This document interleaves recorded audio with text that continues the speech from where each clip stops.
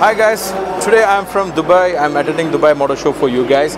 I'm also for me, and we just got into the hall of displays. We just got in here a lot of brands over here, which some of them are very India centric, some are not. So I'm not going to showcase anything which is only India centric. It'll be a tour through the Dubai Motor Show for the real auto freak. Actually wanted to showcase you what I really want to show from here and to get excited. So just be with me. I'll be sharing all the updates I can from here, from a point of view of an auto freak, to see some of the exciting machines from the world of automobiles. So ladies and gentlemen, here it is, the Mercedes-AMG Project One.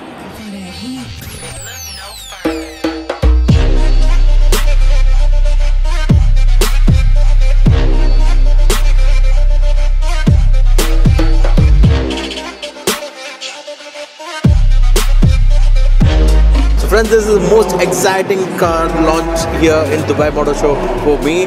It's a Project One hypercar from Mercedes AMG. They've developed this as part of their 50th anniversary. I missed it in Frankfurt, but I'm so lucky that I could make it here. It's an amazing piece. It's a piece of art, I would say, because whatever we've seen in the picture don't justify this car, because you have to see it in metal.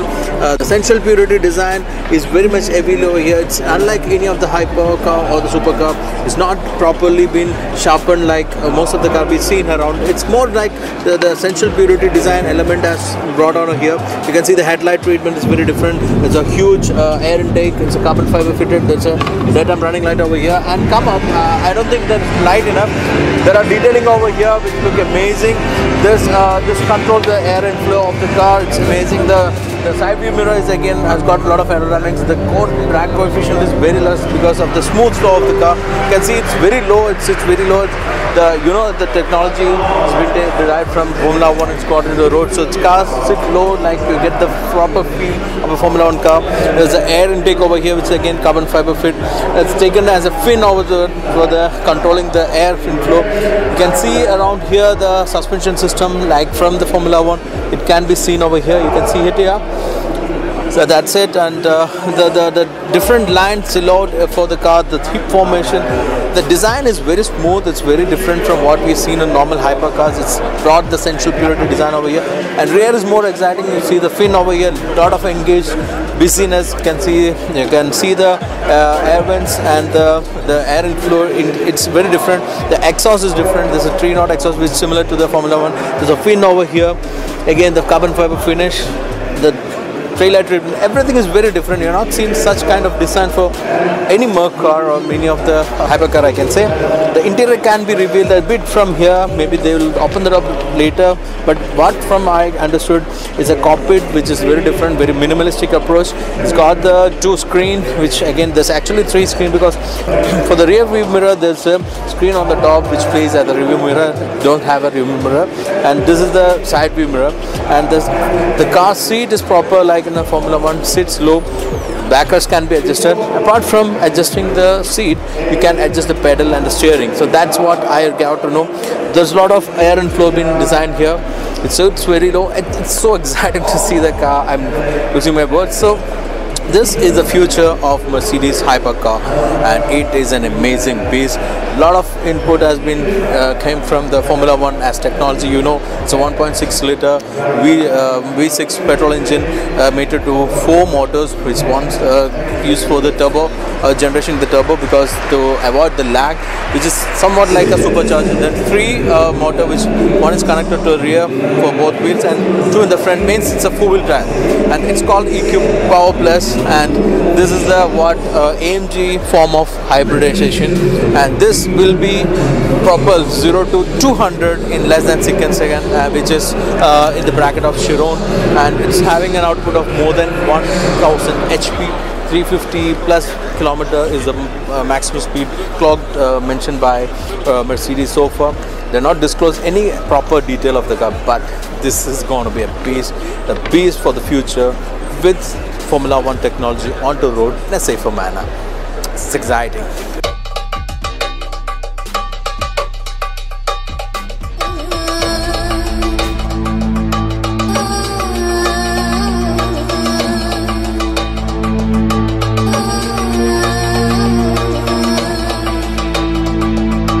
There's one more exciting concept over here in the Mercedes stall, which is the AMG 4-door coupe concept, which was revealed much earlier. It has the EQ Power Plus powertrain with the hybrid powertrain. It can propel 800 HP. That's the technical highlight of this car, and it is the answer for Mercedes-Benz to the Porsche Panamera. It'll be coming into the production very soon, and it's gonna maintain the same design philosophy, which is very unique and futuristic one. And it completes the GT family with a 4-door coupe.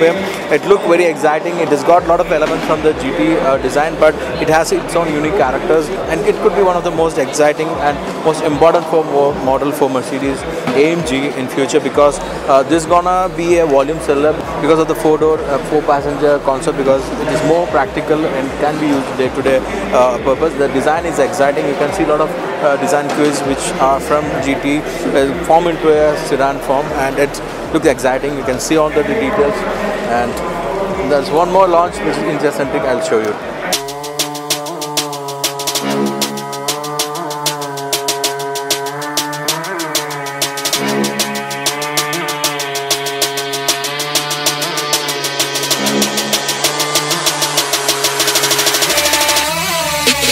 So this is the next India-centric model, which is the Mercedes Maybach.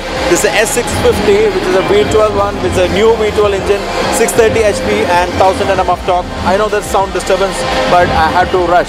So this is having a new wheel design, which is exciting, the plated one. There's one more wheel which was exciting for me. This is a normal Maybach with a facelift variant. You know, S-Class is gonna come this facelift nearly next year to India.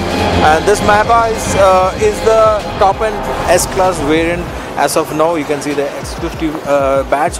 So it has been replaced from 600 to S650. The changes, one is this new crystal tail light, which we have seen in E-Class, but more reflecting here in the S-Class. New, more organic kind of tailpipe. For the Maybach, there's a different kind. There's a split inside, and there's a chrome addition, which looked again exciting. A lot more changes are actually in the front, which I'll show you. And as you know, Maybach is one of the ultimate luxury sedans, and this now, as Mercedes claim, is the most quietest sedan in the world. So this is the place where that silence is getting. This is the rear compartment, which we already seen, and it's very similar. Additions are the new wireless induction charger for the mobile phone. The screen is a bit better. That's everything which is known for the Mercedes Maybach. It's a first-class quality reclinable seat, which is the highlight. Second highlight in interior is the new screen. There's no split now. There's a one-piece screen, which again is a new good move, which has a good quality new generation graphic. New steering wheel, which is 3-spoke, with replacing the 2-spoke, which was classic, and I really loved that. But somehow the production of that wheel is not much. So new steering wheel replaces. There was a bit of quality issues earlier on the alignments of the interior, which has been improved with the new Maybach edition or the new S-Class. So all these changes have come, but rest everything was top-notch. So they retained the same thing. And the most biggest highlight about the facelift is in the front, which is the new LED headlight with the 3 multi-beam design. 3 means it's like giving the grade for the officers in army. You know, we got 2 for the E-Class, there's 1 for the C-Class, and 3 for the S-Class. So it's a top-end car.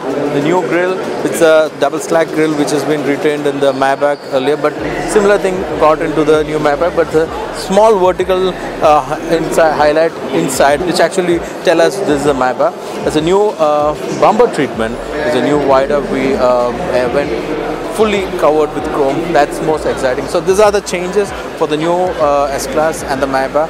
S-Class is also over here. I'll show you a glimpse of that. That's going to come to India early next year.